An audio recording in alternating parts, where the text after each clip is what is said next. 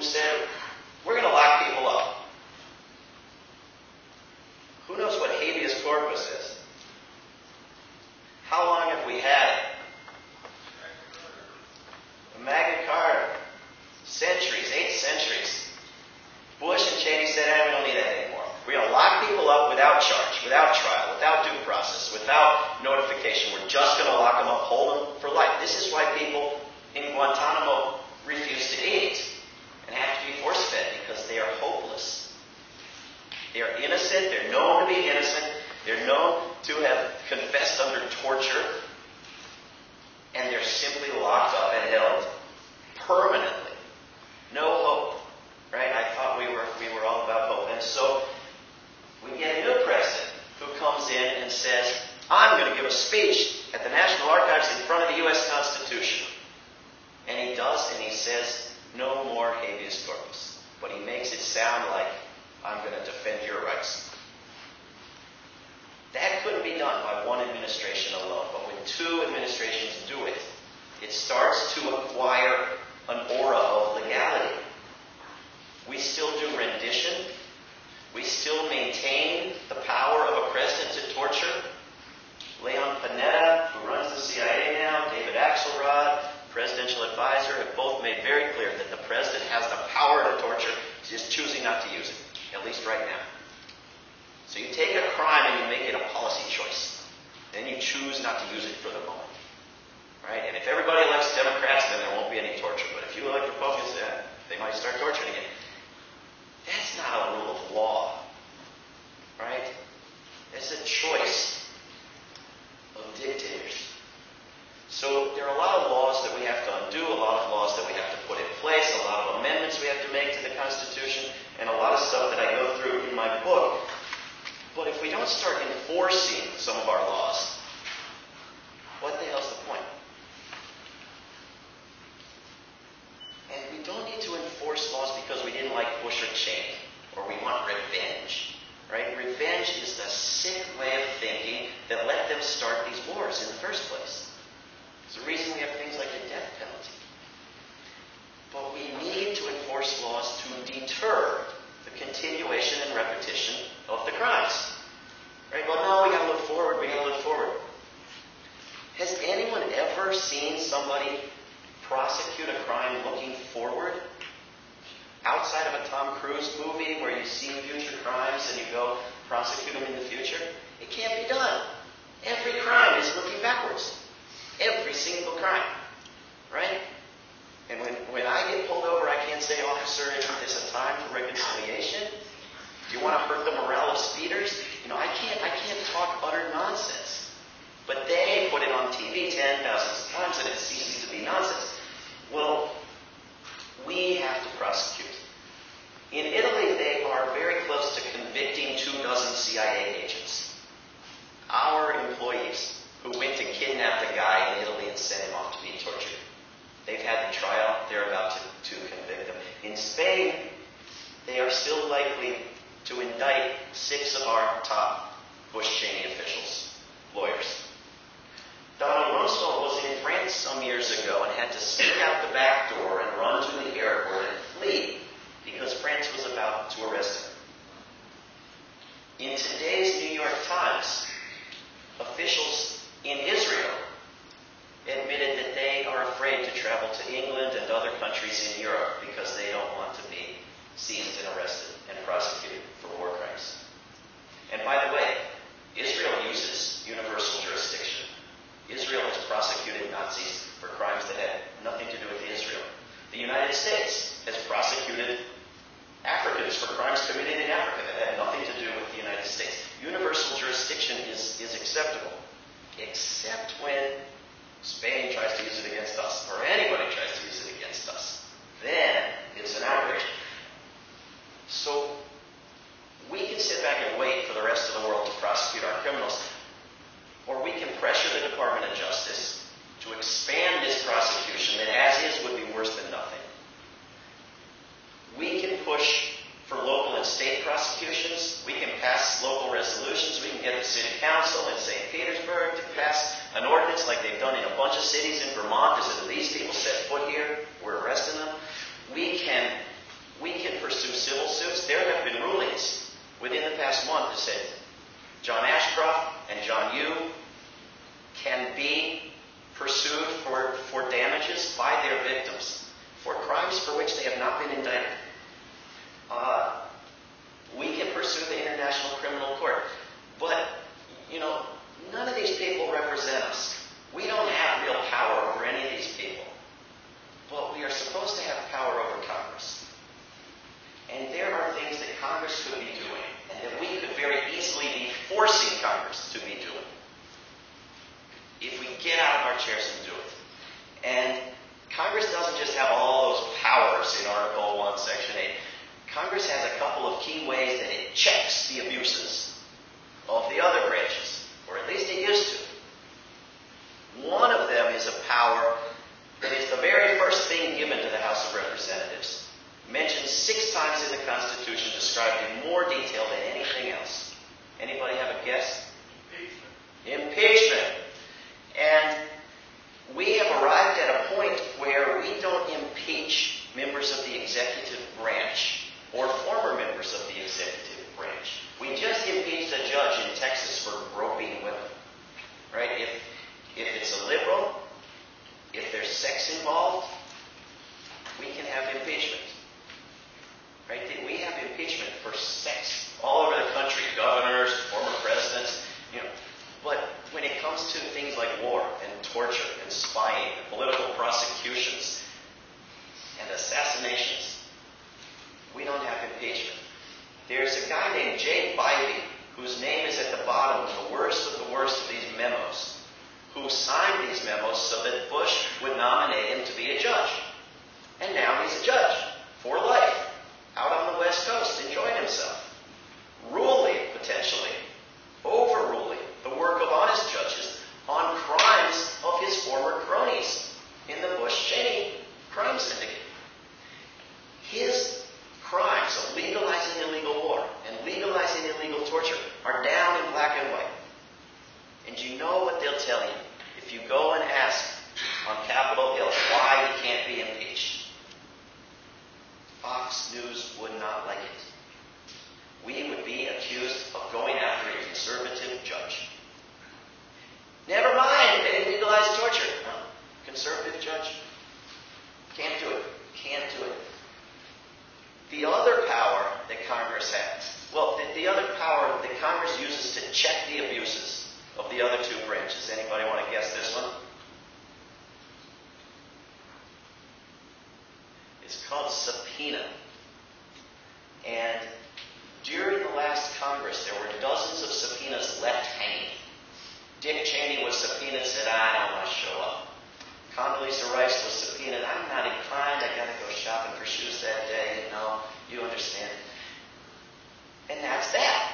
They're subpoenaed, they don't show up, end of story.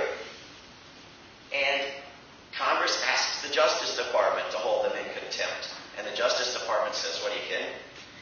And Congress sues the Justice Department and takes it to court, because then they can drag it out longer and longer and longer.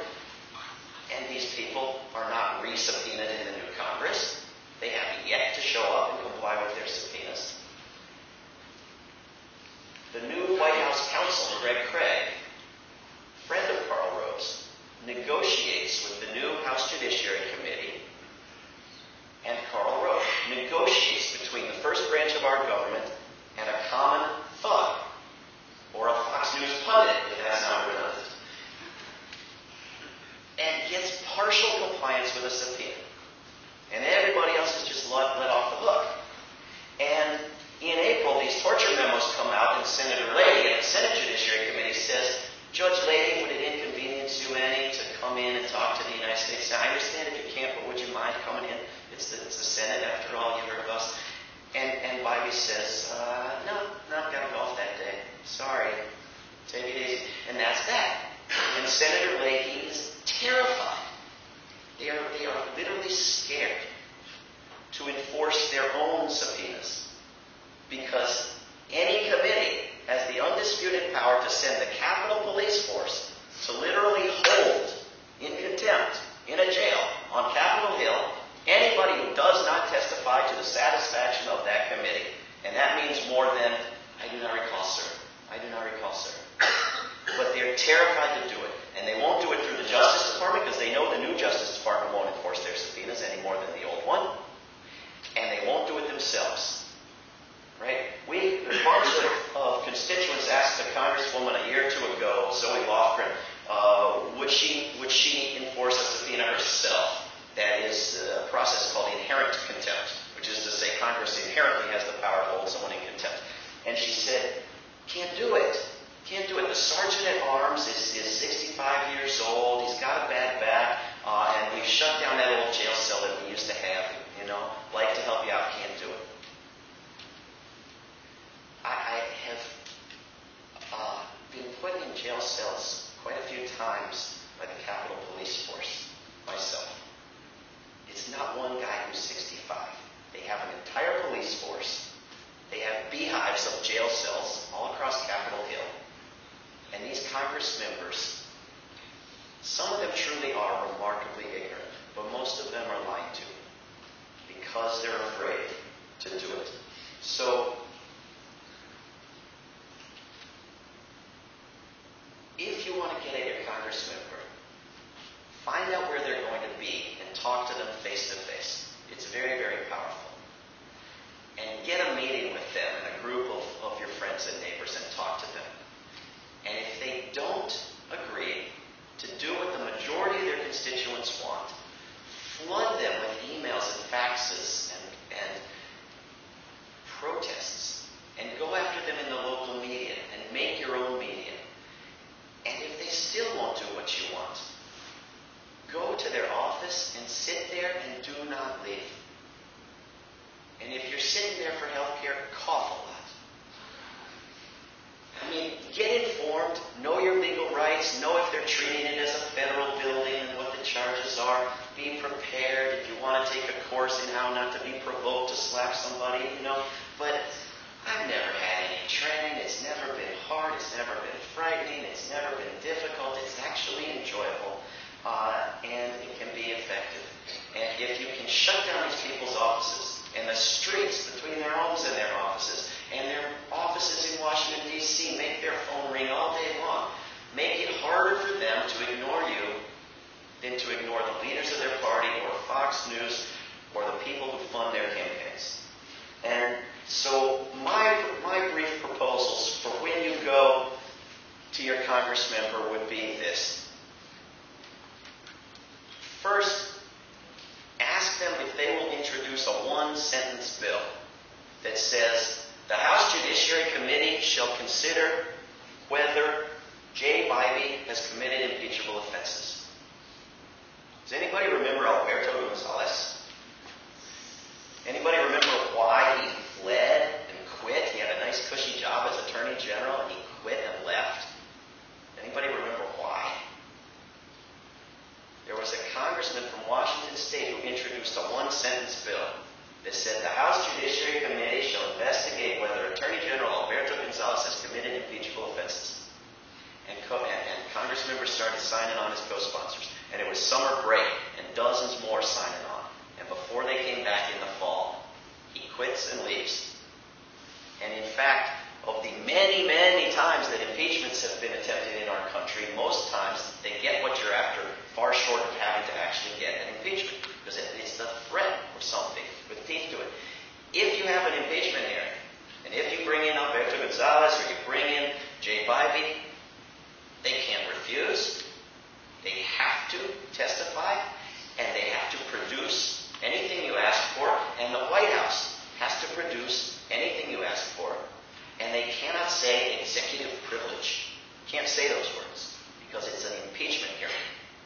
And when Richard Nixon said, not going to give you that stuff, executive privilege, national security, they said, there's another impeachable offense. Put that one on the list.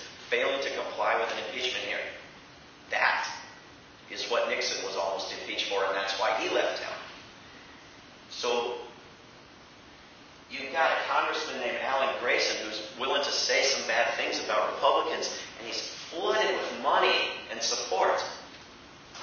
I guarantee you that the congressman or congresswoman who puts in a statement, a one-sentence bill on Jay Bybee, becomes an international hero, and Alan Grayson starts asking them for money, and you have a restoration of Congress. I would say, secondly, you get them to commit that they will vote no on any bill that funds an escalation in Afghanistan. Right? And Alan Grayson was the only Floridian who voted no on more money in June, so he might do it. You don't care what's in their hearts, or whether they like you, or whether they're with you, or whether they'll have dinner with you. You care whether they'll commit to something that you can go back and say, did they do it, yes or no? That's what you want. And third, I would say, get them to commit that they will vote no on any health care bill that doesn't, at the very least, have a very serious, major, immediate, public option. And only Congressman Wexler from Florida has done that. And I would say, it looks impossible. These people don't care. They won't meet with you. They'll threaten to ruin your lives and get you thrown out of school. And it's just too much work, and it's impossible, and we're not winning anything, and everything is hopeless. But it was us who threw Alberto Gonzalez out of town. A few weeks ago, a bunch of friends of mine went and protested for about the 5th time a shopping mall in Philadelphia, where the U.S. Army had installed a video arcade for killing with real tanks and real weapons and video screens for 13-year-olds to learn how much fun it is to kill Muslims. And the Army has now decided the prototype's not working so well, they're probably not going to put those in shopping malls across the country because people went and protested. A few weeks ago now, the president announced that out of the goodness of his heart, he's not going to put a so-called missile defense radar base in the Czech Republic. There was 5 people in the Czech Republic who said, we don't want this here. And organized and advertised and went on hunger strikes and passed local resolutions and got 130 mayors, took them to the Capitol, passed a bill, overthrew a government, and had the whole nation say, hell no. And he couldn't have put that base there if he wanted to. A friend of mine who's an Iraq veteran went to Japan recently, talked to the brand new government in Japan, where they're actually listening to people because the people actually just threw out a bunch of their colleagues. And on the way home comes the report that the government in Japan agreed to what they were asking for and is going to get out and stop supporting in any way the war in Afghanistan.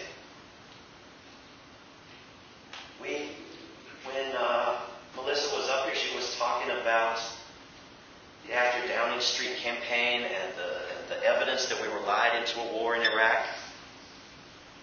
They have been trying with very similar lies to take us into Iran for years. And there's not going to be a day when they announce you did it, you won, you stopped an attack on Iran. But we've done that every day for the past several years. Go look at the cover of Newsweek this week. Nuclear explosion after Iran hits the bomb. Everybody be scared. And nobody's being scared. Everybody's wised up. We're winning that one. And you look at the polls of the American public. You read chapter 22, and you're like, look, we are much smarter, much wiser, much more progressive, much kinder, much more sophisticated than our televisions or our newspapers will ever let you know. We are a majority on most issues we have anything to do with, and we think we're a little minority. And we've turned this country against wars. So when people ask me, isn't it hard? How are we going to succeed? Isn't it too much work? One answer I give is, there are a lot more successes if you look for them and you talk to people, and there are successes at the state and local levels, and if you need that kind of encouragement, it's there, but it's not on TV. But why do you need it? Why do you need it? Shouldn't we work hardest when things look most hopeless? Why does success have to be just over the ridge for us to get involved and work for it? Didn't people work for generations to end slavery and give us workers' rights and give women the right to vote? Didn't people work their lives and die and not see it and yet make it happen? And isn't that what you have a moral responsibility to do, regardless of whether you think we're going to win tomorrow or we're going to win in 100 years.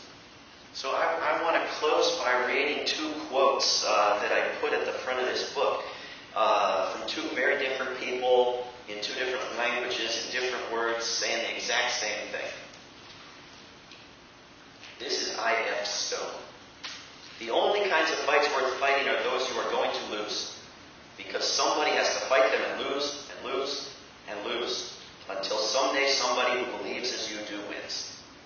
In order for somebody to win an important major fight 100 years hence, a lot of other people have got to be willing, for the sheer fun and joy of it, to go right ahead and fight knowing you're going to lose.